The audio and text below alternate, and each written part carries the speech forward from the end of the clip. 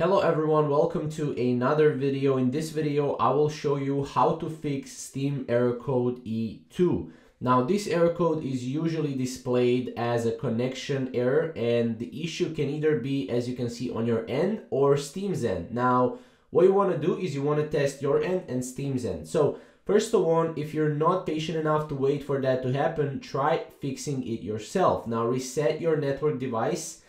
This is the first thing you can do. Now, once you reset it, if it's not working, try turning on your hotspot.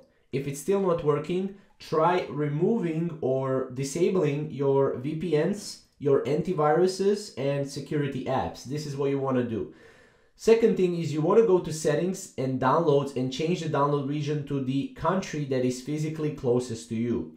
This is something that you should do as well. Now, if everything else fails, try again later. Now, hopefully, once you have these right here, usually it's a VPN issue, or usually it's a connectivity issue.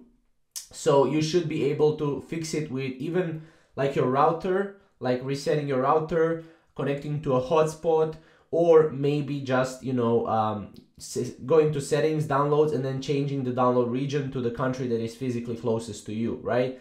Now, this is what you want to do. Obviously, if everything from this is not working, then what you want to do is you want to basically go and contact Steam support. I know this is the last resort, but it still works.